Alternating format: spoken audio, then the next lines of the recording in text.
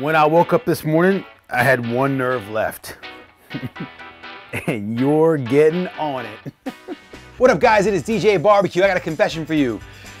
Before I came over to England and Europe, I never had a Scotch egg. Never even knew what it was. But my kids got me into them. And now I'm gonna teach you guys my version of the classic Scotch egg.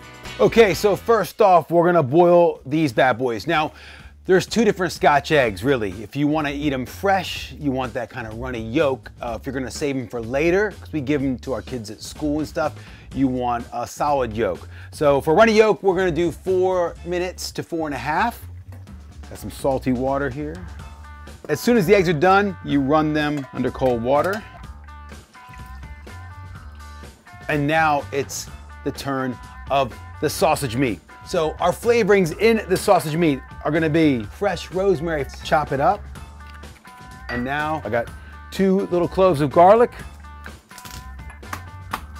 and chop them nice and fine. Oh man, my wife saw me doing this, she'd freak out. There we go, right? We're gonna add our garlic into there. We're gonna add some of that finely chopped rosemary, and then I've got some sage. Come on, sage, get in there. So we're gonna crack some pepper,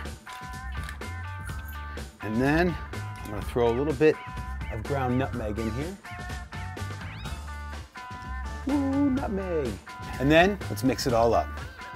Oh yeah, here we go. That is properly seasoned sausage meat.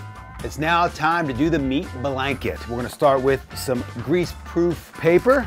I'm gonna grab some plastic wrap, because otherwise it gets really sticky on your hands. Okay, so you just kind of push it into a little blanket. There's one. Meat blanket number 2. Yes, okay. And there we have 4 meat blankets done. It's now time to wrap our eggs and pan it. I'm gonna wrap it all around our lovely egg. Yeah, egg 1 is done. It's like a planet that I can't wait to feast upon. All right, now we pan it. We'll start with flour, and I've got some smoked paprika, some salt, some pepper in the flour to season it. Then we've got 3 eggs with some milk, and I whisk that up. That's our egg wash. And then we've got our breadcrumbs. So in this pan, I've got panko, which are Japanese breadcrumbs, beautiful. And then I've got just normal breadcrumbs. So we're gonna do 2 Japanese Scotch eggs and 1 English, Scotch egg. So we take our sausage ball, and then we put it in the egg wash. And then, whoops, make sure I get it all in there. And then we're gonna put it into the panko. Make sure it's all rocking. So we've got 2 of our Scotch eggs with breadcrumbs and 2 with the panko, the Japanese breadcrumbs. We're gonna throw them into the deep fat fryer until they go golden brown.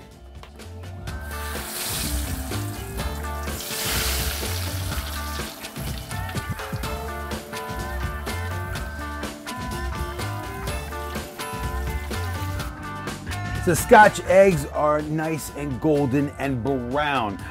You can also finish them off in the oven for the 5 to 8 minutes to make sure they're cooked all the way through. So let's get these bad boys. So this is one of the panko Scotch eggs, and this is the normal breadcrumbs. Oh man, they smell phenomenal. They smell so good. Okay. Let's dig in. There we go. Oh. Oh my goodness gracious.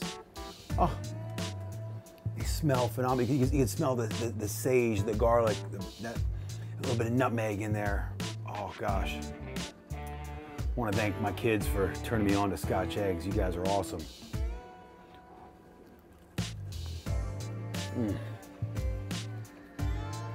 Breakfast, lunch, dinner, snack. That thing is perfect. I'm DJ Barbecue. Make sure you subscribe to the channel. There's a button on that side for me, and there's a button on that side for food too.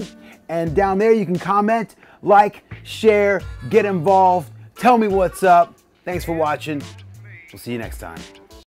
What up, y'all? It is DJ Barbecue, and today I'm gonna show you how to make McDonald's French fries.